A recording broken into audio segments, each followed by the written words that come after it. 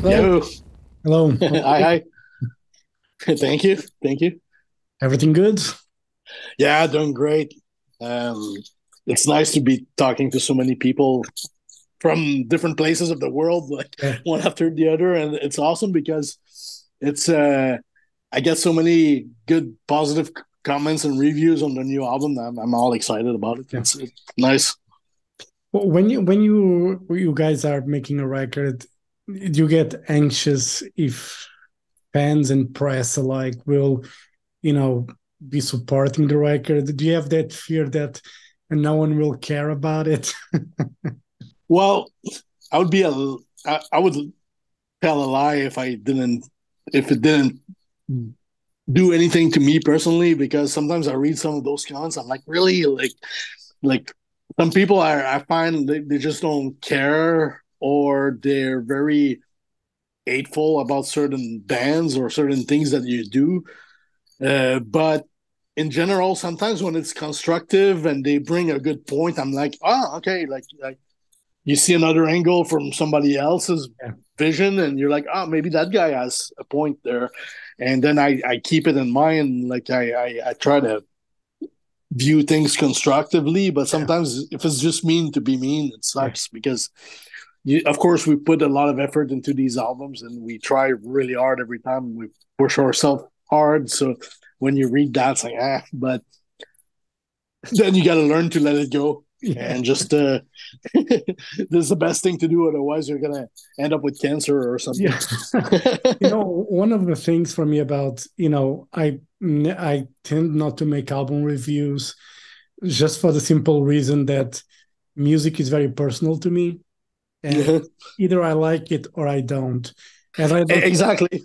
and I don't have the expertise in the sense because I know bands put a lot of effort and a lot of time in creating those songs.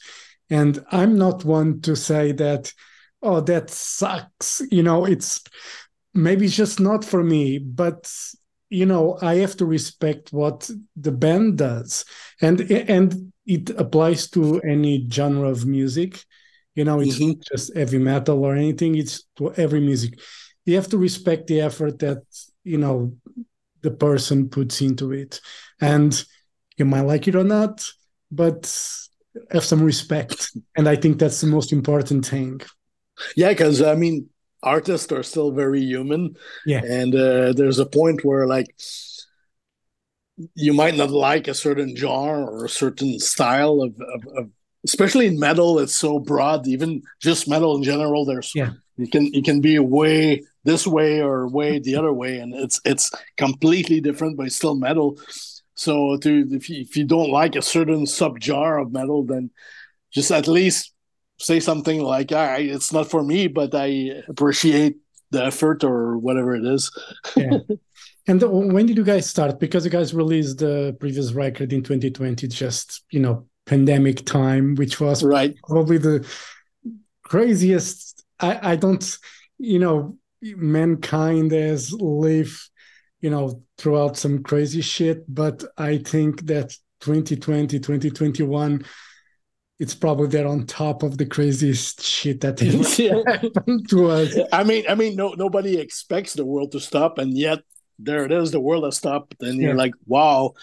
And it's kind of a time where you reflect upon a lot of stuff, and especially us in the band, we kind of we wanted to know a lot about what's going on behind like all of this, and we kind of me and Mauricio and I went a bit crazy down the rabbit hole trying to listen to all kinds of crazy conspiracies, and then some stuff are really out there and you're like, nah, I can't be. But then some other stuff you're like, is it? Could it be? And then you look for a more deeper explanation, and it's insane when you start connecting the dots. And a lot of these little things, I think we put a little bit somewhere in this new album. And the theme of Goliath was really about like that, like the little guy fighting this big beast, Yeah. whatever the beast is. And it's like there's a point where it's just they're gonna do whatever they want to do, and if the world stops, it stops. And but the important message is that you have to try to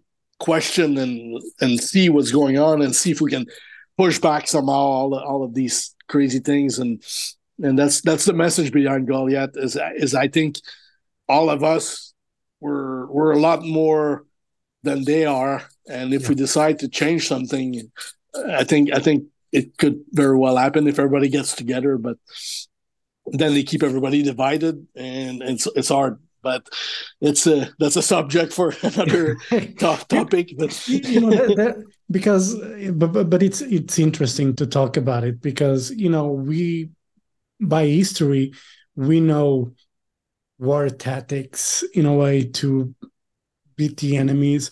One of them is to try to divide to conquer. It's a very well known tactic, to divide people and then conquer, and create fear in people. I think that's what happened in the pandemic. And I'm not criticizing the lockdowns or anything, because I didn't know what it was.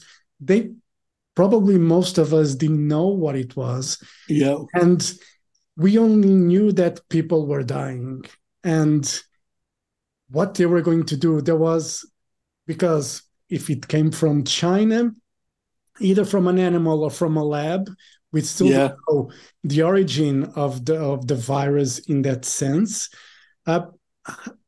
China doesn't give any information because they don't want to be seen as a weak spot or anything like that. And without information, it's very complicated to try to keep everyone calm and not go, So what were we supposed to do? I mean, we wrote more music, which is a good thing. A lot of them did that, and I think it was probably the best way to keep the sanity. It's like you got to find some sort of therapy or comfort into something, because otherwise it drives people insane. And I feel sad for my mom's sister, because she's like 75 or something, and she lost probably some of the last good years of her life to something like that, being alone in her apartment. And I feel very terrible for these people in that situation at the point they are in their life. I mean, we're still young. We can take some stuff, but it sucks when you give away some good years of your life to something like that. Yeah. And for Kataklysm, I talked about the last record being released in 2020. When did you guys start? Did you guys start immediately collecting ideas for Goliath? Was the writing process? When did you guys start? Okay. On this new album. When did it all start? Well, we changed drummers after the last record of Unconquered. Things kind of went south a little bit with our last drummer Ali, and we for a little while we had no drummer, but there was no touring, so it kind of worked itself out. But when we found James, it was kind of cool to actually just go back out on the road and play, like promote the Unconquered record, but at the same time just to get to know each other musically and personally, see if we would get along, which we did, and we really enjoy playing music together and spending time together. So I think that led to eventually starting writing music, and we only started, I think, I'd say about like last summer. We did a tour in the US with Deicide in August, last August, and then we came home, and then that's when I picked up my guitar and started putting riffs together. So it was kind of like a 4 or 5 month thing of work for this record, but it was kind of like an everyday work. I was really into it, and when we first started piecing music together, that's all I did. Like, it's like I put my life on hold and just did this for like 4 months or 5 months that we were into it, and it was kind of a challenging, but at the same time very spontaneous and very therapeutic, I guess.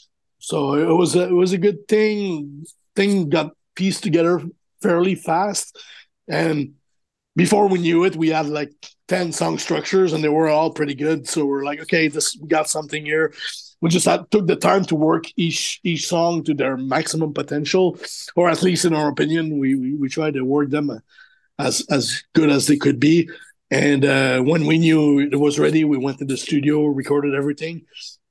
And then when we left, I think we left for tour in end of January because we did this long tour with soil work all over Europe. And I think we received the final mastering like the days we left before for that tour, and we were like super stoked about it. Like everything was sounding great, and we were really happy about it. So kind of started the year nice to see like the results of all the hard work, like getting pieced together, and you're finally hearing all of it together, and like, wow, okay, it's good.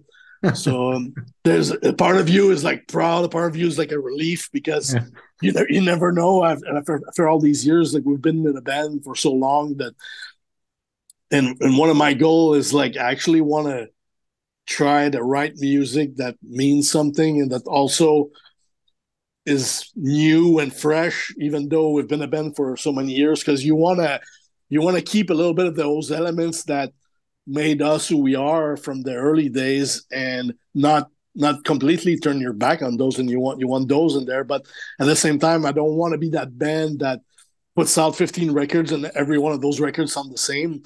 Like I like all the records to be different, and you want to bring some new elements to it, and I think we succeeded in doing that. So I was very proud of that part myself, and the boys as well, because everybody was kind of super committed and gave 200%. And it's scary sometimes because we're not always in the same mind frame when it comes to all that. Like sometimes we'll start a record and one or two guys are into it, but the other two are kind of like they're it's like you got to get everybody on board, and I feel we were this one, so I'm proud of that one.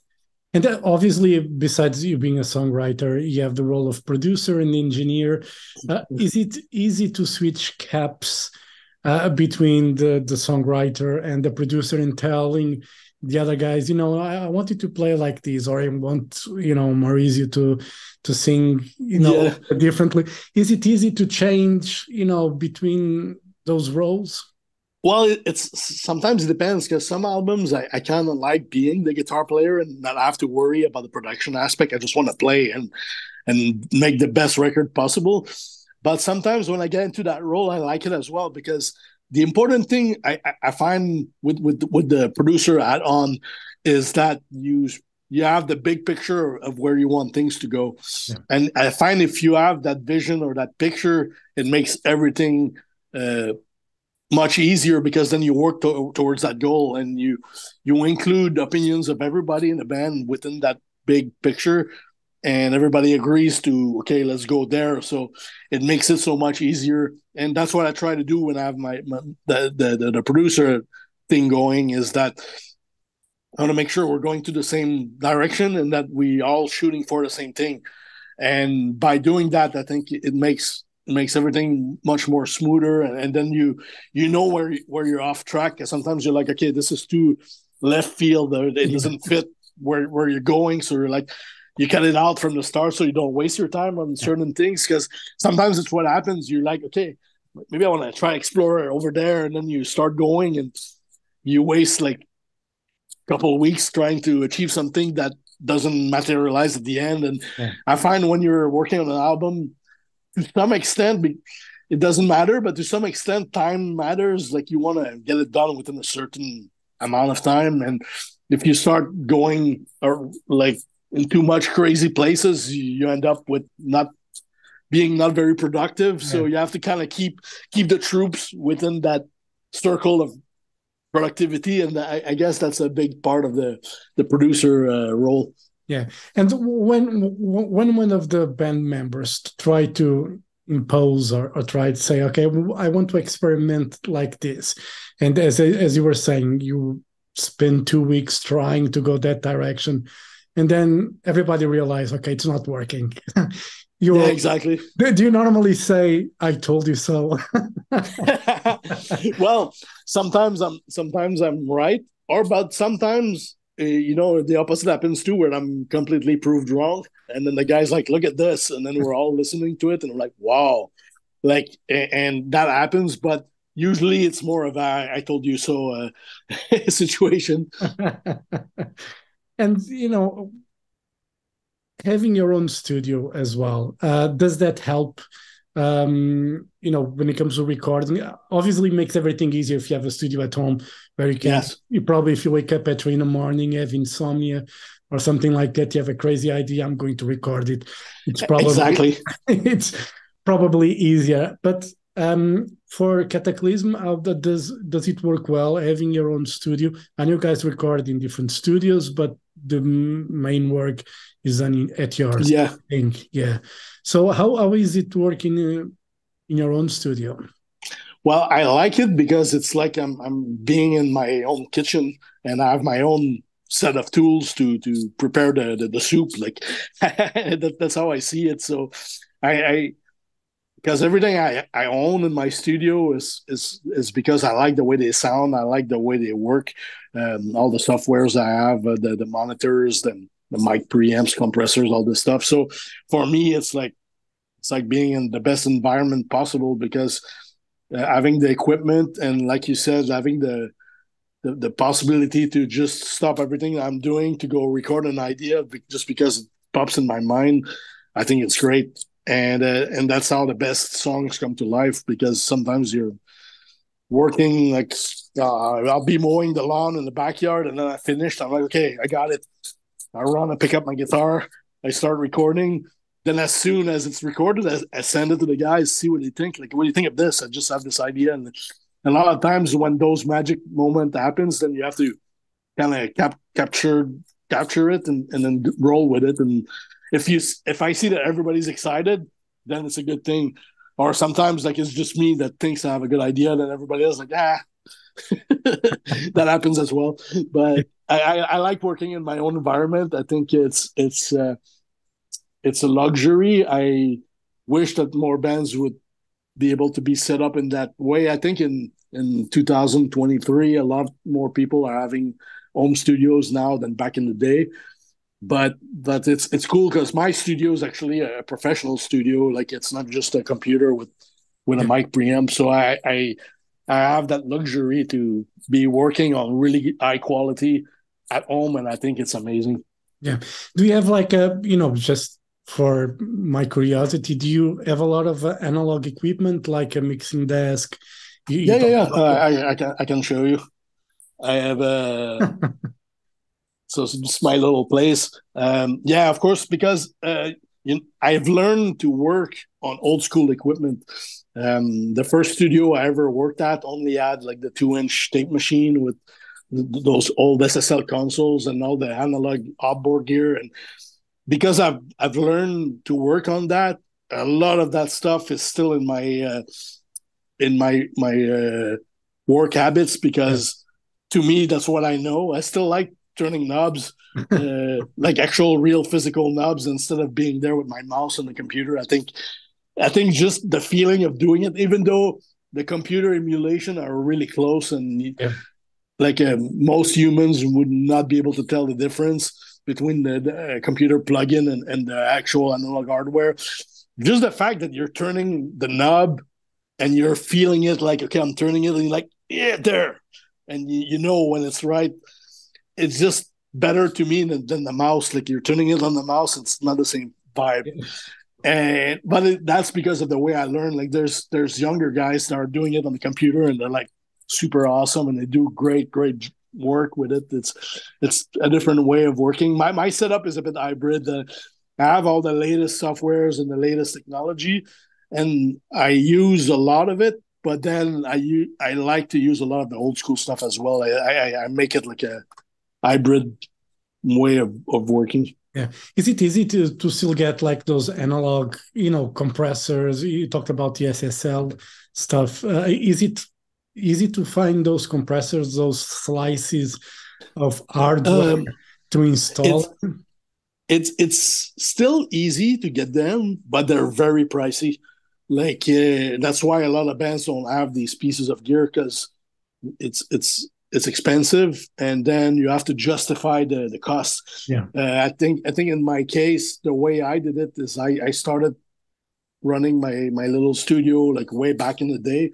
So everything I have is an accumulation of me buying a little bit of gear every year, and then saving a bit of money. I'm like, okay, I'll buy a badass compressor today, and then I own it. I'm like, yeah, I have it home, and it's great, and that's how I built my little studio, and being 30 years in the business, and now between the albums and the tours, I get to work with smaller bands or other bands, and also that brings a little bit of an income. And what I do is like, luckily with Cataclysm, the income is good enough for me to live on and pay my bills. So every bit of money that comes in from working with a band in the studio, I take it and I buy equipment with it. And and it's just for my personal pleasure. It's not to make things like super big and I'm like, hey, look at me, I got this huge studio. It's more something I'm passionate about. Yeah. And I collect some of the stuff, and some of the piece of gear. It's stuff that I worked on in a big studio when I started. And I'm like, one day I'm gonna own you. And then I find it online. I I buy it, and I have someone that's really good in electronic, like opening it up and make sure it's clean and well working and all that. And it's expensive and pricey, but I don't know. Maybe I'm just dumb putting my money in stuff like that. But I like owning it. I'm a bit of a collector as well of some of these things, and perhaps one day, if I don't want to do this anymore, it's going to be worth some money and I can sell it back. But to me, it's just having it myself in my own place. I find it's awesome. Yeah. And, because as you said, like there's plenty of plugins like from Waves and stuff like that can emulate any compressor, any tape machine, anything, you can get. There's a plugin for everything. Yeah. They made everything that's available out there. There's a plugin version of it somewhere, and usually it's pretty good. So like I'm not gonna knock it down. I think it's a great technology. It's just a vibe thing for me. I think music for me, it's a lot about emotions and feeling, and just the fact that you're doing it with knobs. With the old equipment, it has a vibe just of working on it, and I think that you can kind of hear in the end result of everything. Because with the analog stuff, even if it's an amp, a preamp, whatever, there is a slight difference in the sound. I think I have Pro Tools, I have plugins, even though I just like sound. I'm just curious, and I like to see, what's the deal about, the J37 tape machine, what was all the deal. And I like to explore that, because when I record my radio show, sometimes I just like to put like that J37 play in the mastering, just to give a bit of a warmth that no one will notice. I know. Yeah, it's just it's a little detail. Yeah, but I know it's there, and I know there is a very, very slight difference in the sound. But do you feel a big enough difference when you're working with analog compared to digital?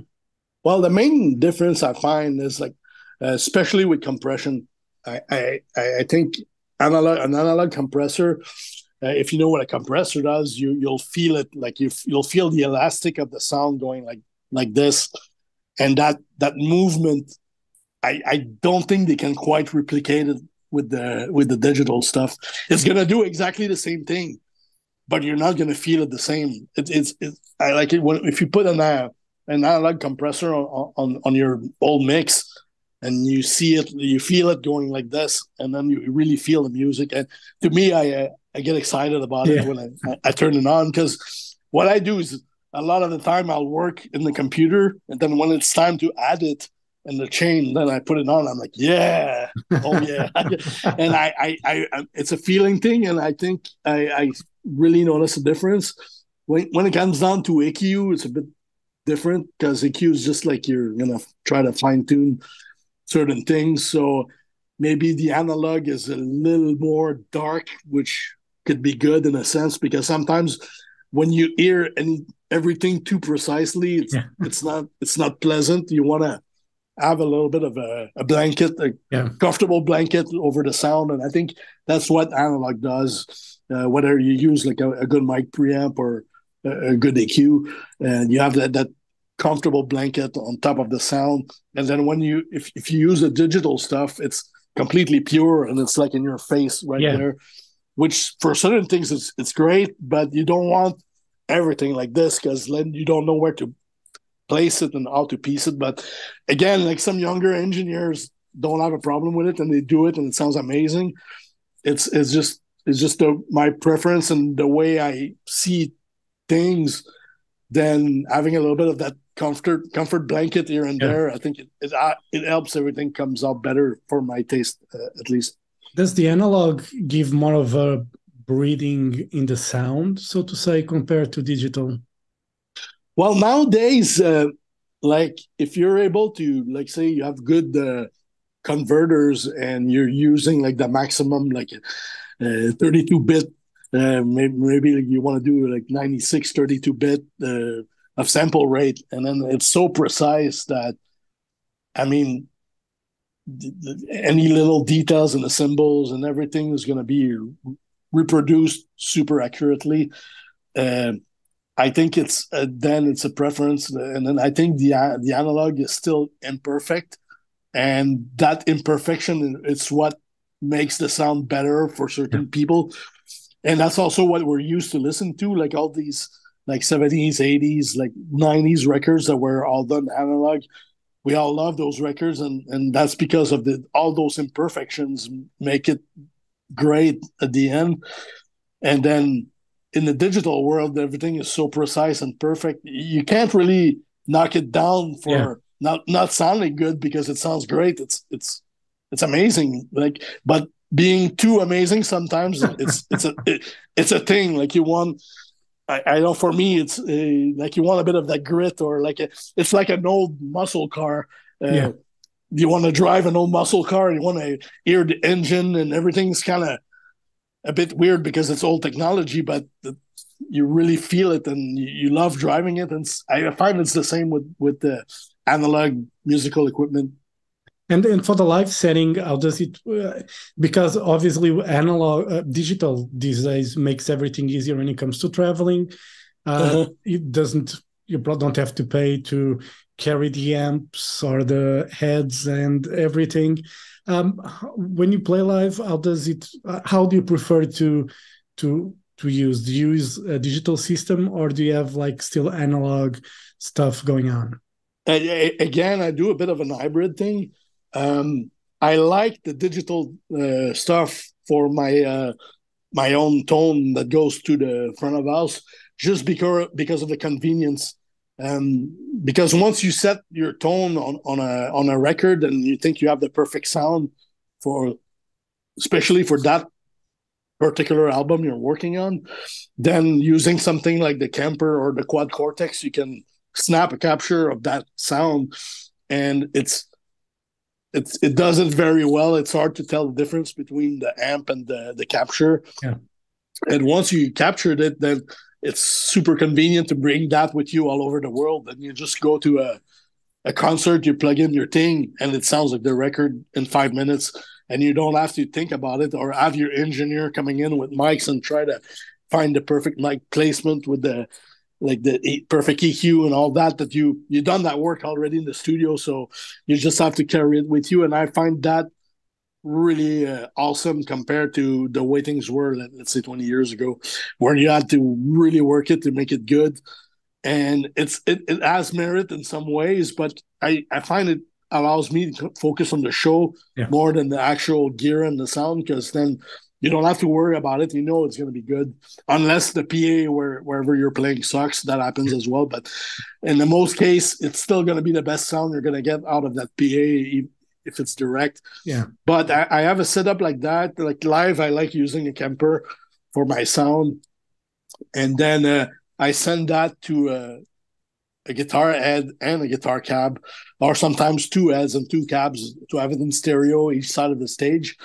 And then that's my monitoring on stage for me and for the guys, because that's what we know, and that's what we feel comfortable with. We like to have loud amps on stage. It's kind of like a Motorhead moment where everything's like super loud, but that's what we know and that's what we like. So we still do that, but that sound that we have on stage, it's strictly for us. Yeah. And the sound that the fans get in the front, it's the emulation from the Kemper, from the studio sound that we had. It's a capture of that. Yeah, I ask that, and I know we're running out of time, but it's because sometimes when I see a band playing in a club or something and they use all digital, it's kind of weird because if you're in the front of the stage, there's no amps, there's nothing, and sometimes you hear like a slight guitar sound coming from the side, and then you just hear the voice and probably the drums. Sometimes, especially bands that plays with all the in-ears. Yeah. Exactly. Like they all hear themselves perfectly, but everybody else in their room are like, no. So it's kind of weird. We're a bit old school in that sense. Like we like the amps cranked to 10 on stage, and then that way everybody has a good vibe in the club and on stage. And then the digital stuff is for the broader PA for So if you're that guy that sits in the back of the room and listen to the show, you're going to be like, wow, it sounds really good. Yeah. If you're that person in the front, then you get a lot more of the real amps and like you said, the real drums like goes over like if we have triggers or things like that, you'll hear the real acoustics, and I think it's a cool blend as well. Yeah, and just to wrap it up, Goliath is coming out soon, 40 minutes long. I think it's one of those perfect albums to play from start to finish. Thank you. Did you guys think about that when you put an album?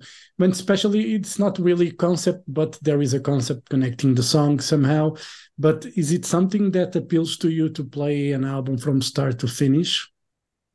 Well, it's a goal of us to, whenever we work on a record, to actually try to have no like dull or boring moments.